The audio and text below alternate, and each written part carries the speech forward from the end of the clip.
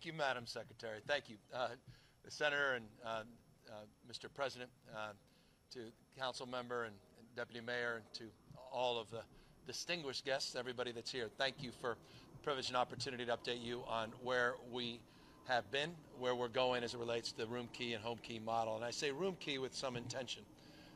Two driving forces in life: inspiration, desperation.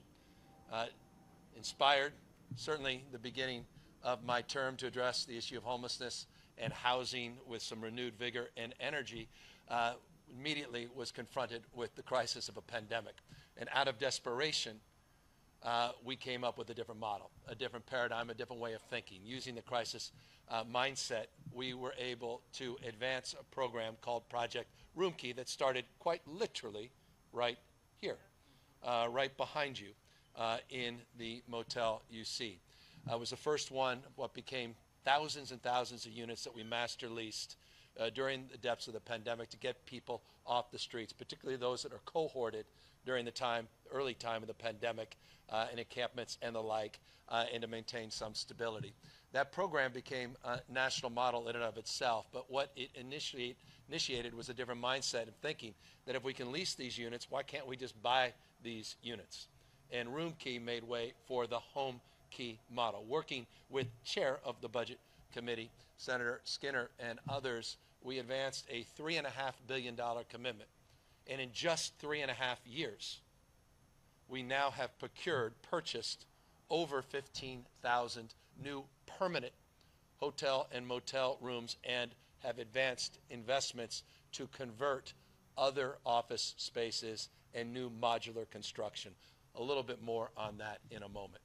Today we're announcing, as was noted, a $99 million additional investment. There's still additional resources left.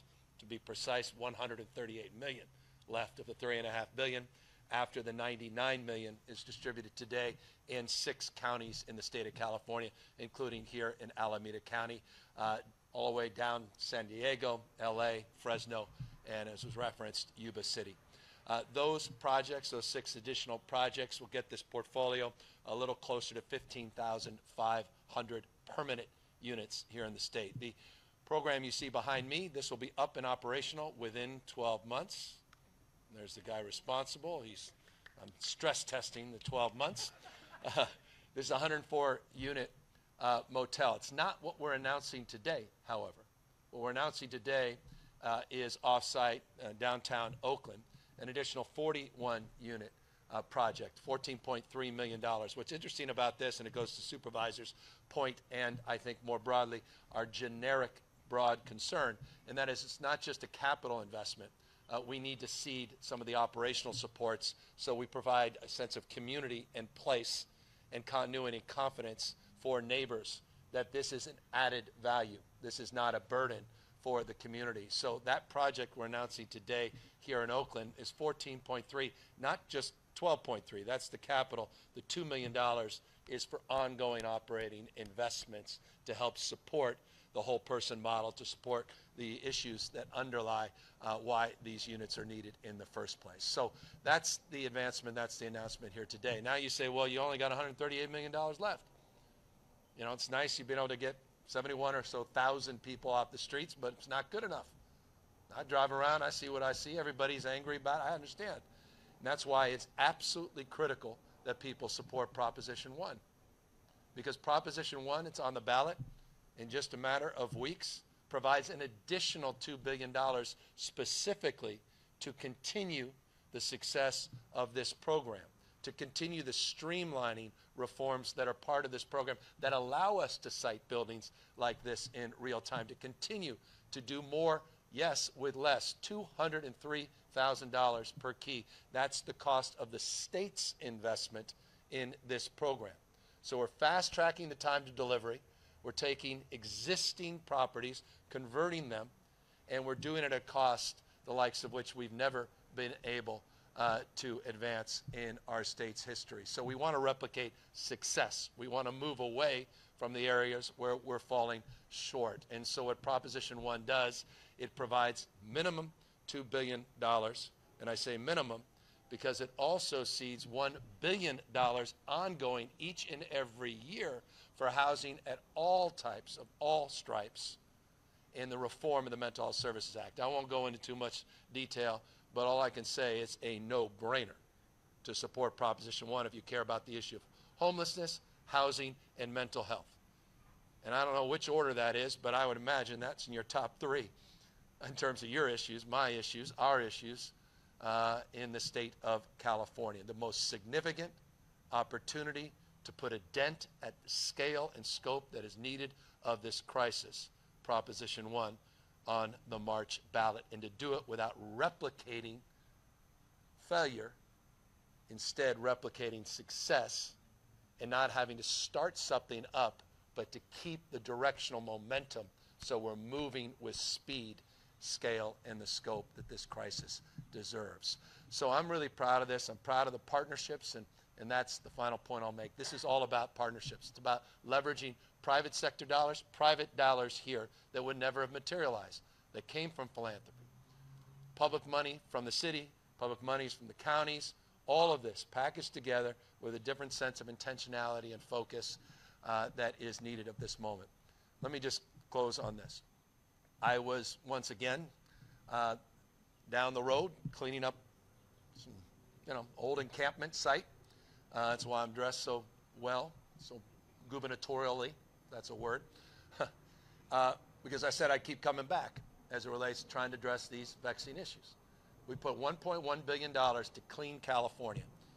Nancy Skinner knows this well. The most the state ever invested was $90 million to clean the streets, sidewalks, entrances and exits, and underpasses in this state. $1.1 billion to beautify.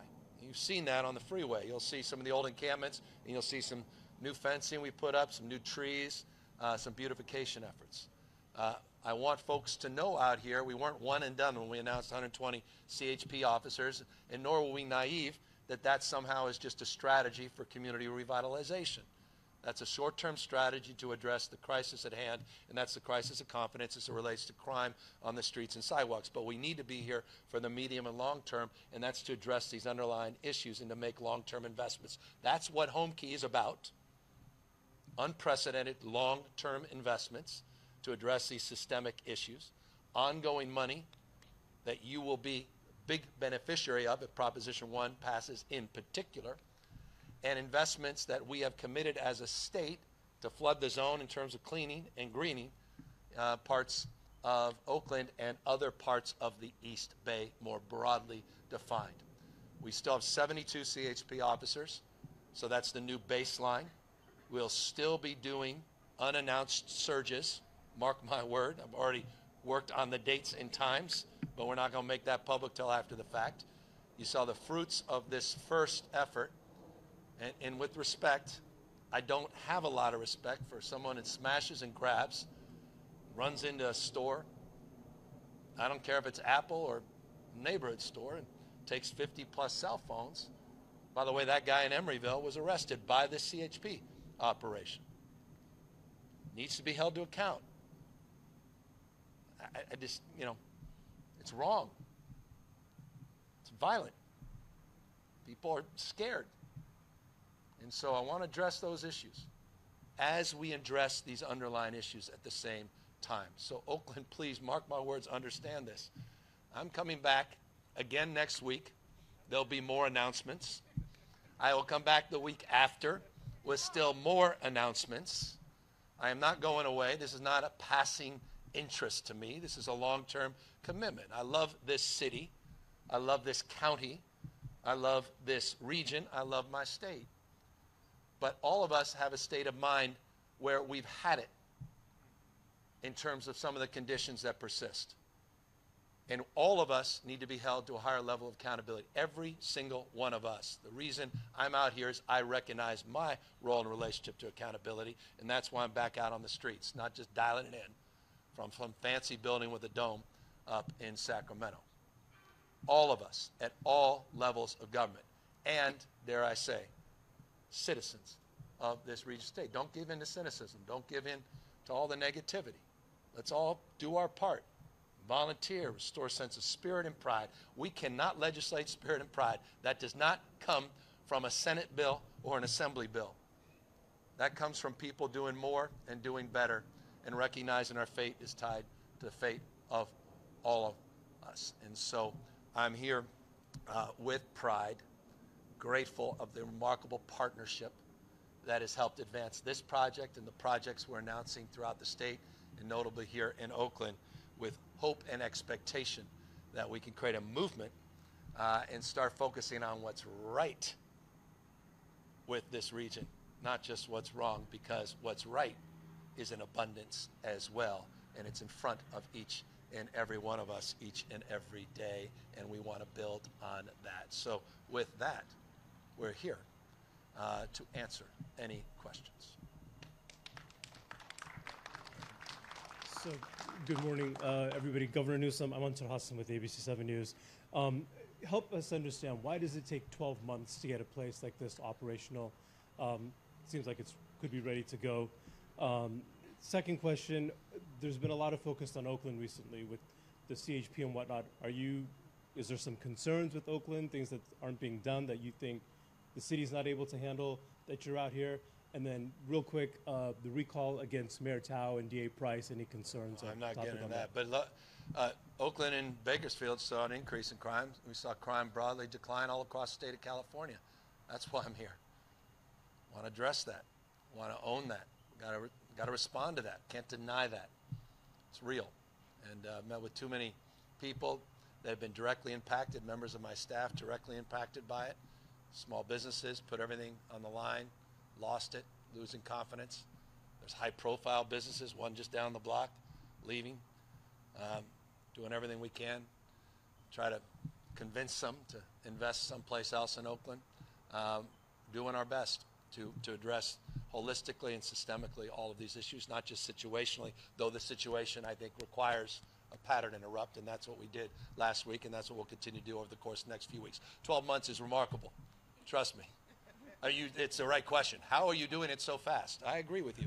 I mean, these things usually take years and years and years, and so this thing's being remodeled. It's been redone, kitchenette. So you're taking an old motel that doesn't have a kitchenette, that doesn't have a component that's permanent, that's more transactional in terms of those that come in and come out. And so this is about putting those kitchenettes, remodeling those units. It's about a lot of electrical upgrades, a lot of plumbing upgrades, but the fact that we have the streamlining legislation that's part of this home key model allows it to actually happen. And so I'm very excited about being back here in 11 months to celebrate this. Thanks. Hi, Governor. Thanks for taking our questions. I'm Dustin Gardner from Politico. Speaking of the CHP in Oakland, I'm curious, how you would describe success with that deployment. What are you expecting, say, 6 months down the road? What realistically are you expecting? Well, that's the right question. There's no substitute for localism. As a former mayor, CHP has limited scope and roles. CHP is not walking the beat in Oakland or Alameda. You got county sheriff's office, you've got Oakland Police Department, got other community builders that are out and about. So this was never conceived as a permanent strategy to address. It's supportive, and it's supposed to enliven. It's supposed to encourage. It's supposed to distill a sense of well-being. And we did a little of this, by the way, in San Francisco, and I can't tell you, I was with a number of beat officers when I was walking there in Apex, said, and I was really touched by this, that thank you for doing it because you have our backs. They felt like we had their back. There are a lot of CHP members that are from Oakland that said, thank you for coming back to my town. I'm glad I'm here. And so it's about partnership, and it's about letting folks know we're watching and we care. So that's what we want to jumpstart. The arrests are important.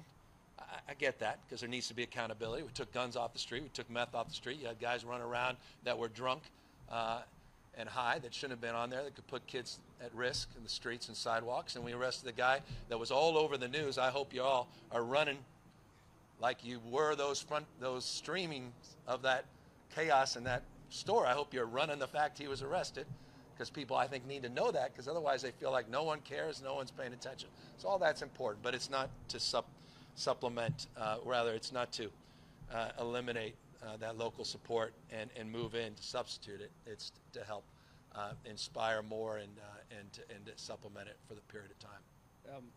One last question on this point.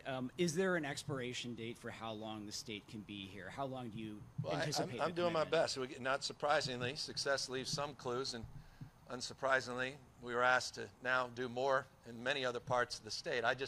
With the remarkable support of the legislature, we just procured, or rather, procure is the wrong word, we got budget support to increase our academy classes for CHP, and we're hiring 1,000 new CHP officers. We have a lot of work to do to get our ranks back up, and we'll continue to do that. But we can't do everything for everybody all the time. And so I don't want to overpromise. But 70 went from the surge. We said it was going to be a surge, which by definition, not permanent. And then we have now 72 as a new baseline. And then we're going to be running these operations. And by the way, building partnership and capacity, working with the FBI, working with Homeland Security. In fact, maybe as I speak, I don't know what time they're having the press conference, but Attorney General Bonta is announcing a major operation, a retail theft operation that was connected to 21 counties, including Alameda County, where they found millions and millions of dollars in merchandise. These folks were reselling that merchandise on well-known platform, Amazon, among others. And this is all part and parcel of the work that we continue to do, the work we have been doing, the reason we've invested hundreds of millions of dollars into vertical prosecution and grants and investigations. The reason I want to help support the county here with some JAGs that do a remarkable job. These are our National Guards men and women that do a lot of intelligence gathering, that are deeply involved in a number of task forces that can offer insight, including linguistics work, which is actually very important. Some senior members of that and others that will help support some of the ongoing operations, build more partnerships with the state DOJ, which Attorney General Bonta will speak more to over the course of the next few weeks to help the county in terms of accountability as well. And so all these are just broader strategies, broader efforts, but you should expect other parts of the East Bay to benefit is the long-winded answer to your question, not just Oakland, because a lot of this is all connected as well. Sorry. Hi, Governor. Joe Garofoli, the San Francisco Chronicle. A lot of business owners here, restaurant owners, hundreds of them have signed a petition. I think you've seen it, and they've said, we want Oakland, we want a state of emergency declared in Oakland. What would the value of that be? I have a second question, too, about, unrelated. What do you think of Senator Wiener's recent bill to suspend CEQA in downtown San Francisco? I don't know enough about the detail of that bill. I think tomorrow I get to be regaled with the last day of bill.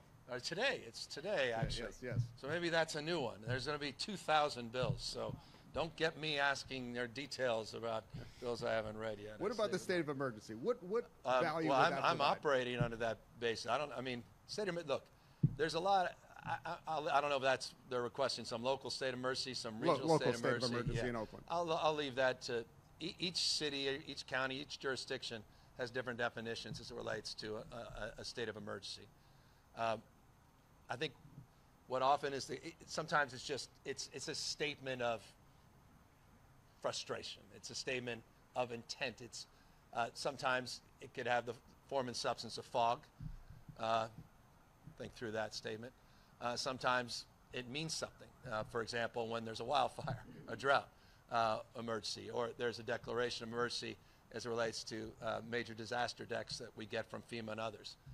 It means something very different in that light. So in terms of the work we're doing in Oakland, I respect and need a petition to know we need to do some work to support local government here, and we're doing that. And I'm grateful for those small businessmen and women because we spend time with them, listen to them, and their concern is shared, and it's mine as well. And with all the stuff that the state's doing here, do you feel that Oakland's in almost a state of receivership? With all this stuff. I'll leave that. No, we're in a state of partnership and stewardship. Very different. Hi there, Governor. Ethan Varian with the Bay Area News Group. You mentioned Project Roomkey earlier. I'm sure you're aware Cal OES is concerned local governments could be out some $300 million in FEMA reimbursements for Project Roomkey. Forgive me. Roomkey. Yeah, right. And this comes at a time, of course, local governments are staring down budget deficits this year. So how are you going to make sure they get there? Going to D.C. All right. Now you know my agenda next week. What's that going to look like when you get Well, there? I don't know. We'll see. I'll let you know after. The agenda is pretty clear. I have a number of meetings. We're gonna try to fix this one quickly. So that's I can assure you one of a number of our agenda items with the White House and the administration, not just FEMA. Okay, real quick related to that, I've spoken to a lot of local officials who really appreciate Project Homekey for getting these sites up and running real quickly and at a lower cost, but there's of course some concern about ongoing funding. A dedicated source of ongoing funding to keep these sites running well into the future, which I'm sure is your goal. So how do we make sure that these sites stay running? The state can't do everything for everybody, not just as relates to CHP, but generally. I was a former county supervisor. We made unprecedented investments in ongoing. It's what do you prioritize? What is the top issue in your city or community, and are you going to prioritize that for the long haul? We're jump starting with unprecedented investments, but we've got a lot of other priorities. So I want to see those partnerships. I want to see that baton carried in cities and counties supporting some of those efforts. What I have seen, I've seen some counties, not saying Alameda, I'm not, that have said, thank you, state of California, you need to do more, as they're doing less. That was never the intention, ever. And so I want to hold everybody accountable to addressing the issue that defines so much of people's frustration. And I'll be talking a little bit more about that in the State of the State in a few weeks, because that's something we're keeping an eye on. But Prop 1 perhaps is the best answer to that question. $1 billion ongoing, roughly, plus or minus, each year, dedicated to addressing housing and related underlying issues. So that's the game changer, and that should assuage some of that concern in a very meaningful and impactful way. Thanks, Governor. Hi, Governor. Chris Ancarlo with KCBS. And question has to do with public safety, but looking a little bit further in the East Bay. After the surge was announced and happened here in Oakland, there was some consternation amongst local leaders in Antioch that they had asked for a surge of CHP there. We have seen they have my requests cell from phone. Glazer. Is the answer to your question. Yes, we're working with them to see what's possible. It's exactly what I was previewing before, and it's not just Antioch. Others Southern California, elsewhere across the state. We have joint operations with CHP all throughout the state of California. Obviously, we announced a few months ago, last year actually, well over a year ago, forgive me, in San Francisco, some of these operations.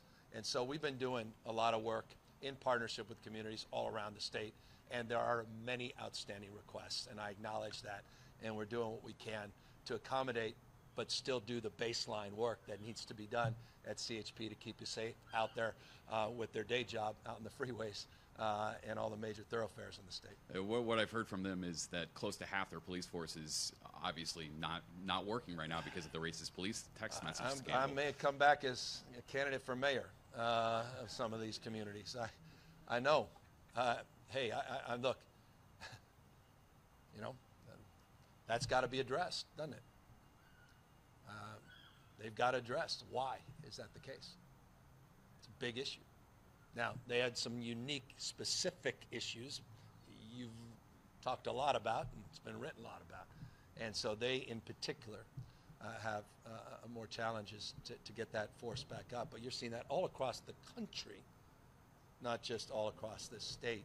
But I recognize how acute it is there. And that's why I say I'm sensitive to their request, and just know we are actively working with them to address their concerns. And I may have previewed, now I could be more explicit, that these operations will have a more regional through line. And I imagine would be among those that will benefit from it. Governor Valina Jones with NBC Bay Area. We've talked a lot about public safety and the CHP, you bringing in the CHP here to Oakland and throughout Alameda County. A lot of people have praised those efforts, but there has been criticism as well. How would you respond to people's criticism who says this isn't really addressing the root cause and only adding to mass incarceration? Well, I want to point them to the unprecedented, historic investments into addressing the issues of ignorance, poverty, and disease that have been advanced by the senator and this administration. I don't know where I could begin at the beginning. I could talk about the unprecedented work we're doing as it relates to prenatal care, the unprecedented investments into this county as it relates to creating a brand new grade, pre-K for all, to deal with the underlying issues, to begin at the beginning, to address the anxiety, the work we're doing to create a workforce and ongoing work we have to do to make sure they're appropriately paid, to address unprecedented investments in child care. I could point to the unprecedented investments in after school for all and summer school for all, the community school model, the fact that every kindergartner in the state of California 2 years ago, 3.4 million of them, got close to $2 billion in child savings accounts. Talk about beginning at the beginning. Free community college, unprecedented homeless investments, housing investments, mental health investments, investments in infrastructure at the next level. I can continue. So you get the thrust. And by the way, what we did is we overlaid that, and I hope those same folks will take a look. And we've actually mapped out those specific investments so Alameda and Oakland know exactly how they benefited from the state's renewed investments in addressing these larger systemic issues. Sure. And one more question when it comes to safety, but specifically when we talk about home key, is there safety measures being taken to ensure the safety of these locations, specifically in areas like the Hagenberger corridor, which we've already talked about has seen needed investments? Well, you may see me there next. Well aware.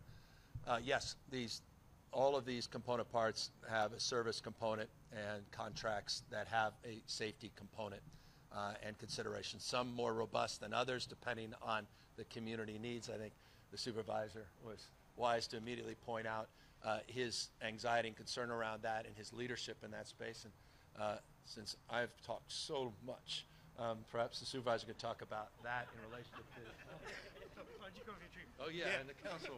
Just this week on Wednesday, we had a press event with Mayor Jesse Arguin around a public safety corridor that is stretched from Contra Costa County down to Santa Clara County because of the concentration of, lawlessness here, not just in Oakland but elsewhere. And this is the councilperson's district, and Treva was heading that up, so maybe Treva could speak a bit more to that. But we are looking at that for certain. But it's got to be a collective effort.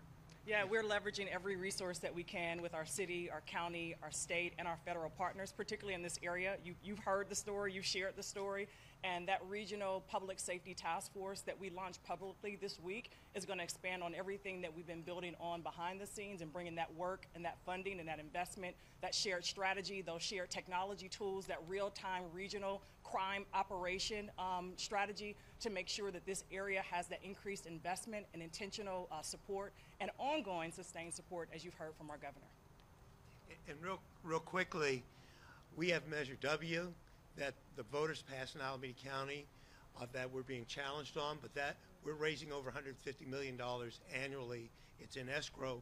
We probably have close to $400 million in that account. Once we win that lawsuit, we can use that resources for services for marginal populations. Also, I was mentioning I'm on the Bay Area Housing Finance Authority for the region. We're looking to put a $10 to $20 billion bond on the ballot in November that will also complement Prop 1, and that's unprecedented as well. So we're looking at all the things you're raising questions about. Back to the governor. Oh, thank you. Thank you, Governor. Listening. Thank you, Governor. Mike Lundin with Fox National. I want to change topics and get your reaction on national politics. The special counsel report that came out last week for President Biden, it had, quote, he is a sympathetic, well-meaning elderly man with a poor memory. What do you think of this? And then also for the 2024 election, does 81-year-old President Biden have a better chance of beating Donald Trump than you? And do you disagree with 86% of Americans who think he's too old to run? Well, I appreciate the question and the framing, but I also appreciate my president and his performance. I'm a little old-fashioned. I care about results. I care about governing. I care about people that deliver, and I care about people's record. And what President Biden has accomplished in just 3 years is the most significant list of accomplishments in my lifetime. And I don't say that lightly. I say that knowingly, because we're quite literally here as a beneficiary of those accomplishments. The room key, home key model was inspired by the partnerships that we formed with this administration. The remarkable investments in the infrastructure bill, the remarkable investments, CHIPS and Science Act, the remarkable and unprecedented investments across a spectrum, including Safer Communities Act and new investments in mental health and gun safety, the work he's done to eliminate debt for so many that are burdened with student loans. I can go on and on. The work he's done in terms of his alliance management. NATO is stronger and it's larger than it's been. Russia's weaker than they've ever been. The work he did as it relates to strengthening our alliances, including perhaps some of the most consequential as it relates to the partnerships now and the new strategic alliances with Japan and South Korea in relationship to what's going on around the globe. So I'm very proud of this president, and I'm very enthusiastic to be out there on the campaign trail for him. When asked, the answer is yes. And I say that enthusiastically, regardless of time of life. And I am very, very proud to be a Democrat and proud to support his reelection. And, just that first part, what's your reaction to the special counsel report? I haven't read the special counsel report in detail. I know the president's reaction to it. It's been quite pointed and vocal in terms of expressing his own opinion about it. But I haven't taken the time to read it. I spent a little more time reviewing the contract on the 104 units here for this new home key program. Hi, Governor. This is reporter Flora from Singtel Daily. So I want to ask you, you just been to China. How you comment that trip, and what you can take from the trip to the local California Asian community, especially now is the Chinese Lunar New Year. And in your New Year, what anything you want to share to the community? Well, just all best wishes and prosperity, and I was honored to be back in China. It's not lost on me, shouldn't be lost on anybody where we are, the greater Bay Area. I come from San Francisco, the first and largest Chinatown in the United States. We're a gateway to Asia. Our history, proud past, has been very connected to the contributions of people throughout Asia, but particularly China. We were the first to establish a relationship with China in the United States, San Francisco and Shanghai. I was there the 25th anniversary of the Shanghai Sister City with then Senator Dianne Feinstein celebrating our commonality, our shared fate and future, and had the opportunity to express not only that to President Xi, among others, in my visit to China, but also to recognize we have strategic red lines that we also have to manage as it relates to our relationship going forward. But one thing I think is important for all of us to manage, and that's to recognize that we're all in this together. I said it to the President, I've said it to others, divorce is not an option. And one of the points of pride, as always, being a San Franciscan at birth, being a Californian, being governor of this state, is I represent the most diverse state in the world's most diverse democracy. And at our best, we're living and prospering together across every conceivable difference. And what I hate more than anything else is hate. And to see the anti-Asian hate we experienced over the course of the last number of years is disgraceful, and it needs to be called out. And so I was also proud to try to reinvigorate the people-to-people relationships between our two countries. And I think in the spirit of the new year, it's a spirit of renewal and rebirth and reinvigoration as it relates to our subnational role as the 5th largest economy in the world, California, in relationship to building stronger relations around the globe, but particularly in mainland China. So Happy New Year. Zuk Daga, San Tai Ging Hong, Gong Fei, Gong Hei, Choi. And that concludes today's press conference. Thank you very much. Thanks.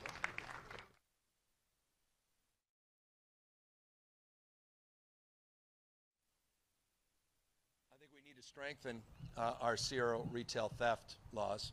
I put a package in front of the legislature.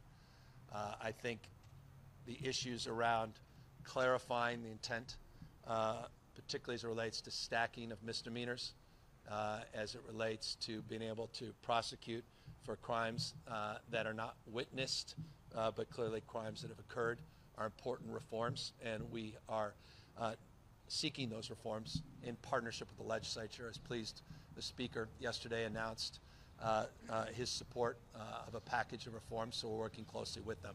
As it relates to the issue of thresholds, California has the 10th toughest felony thresholds in the United States of America. I'll repeat that. California has the 10th toughest felony thresholds in the United States of America. 2 times tougher than states like Texas, tougher than states like Alabama, a lot of these other red states. So the felony threshold is a separate issue, which so often is conflated with 47. But these smash and grab, organized retail theft operations, that's completely separate and independent from Proposition 47.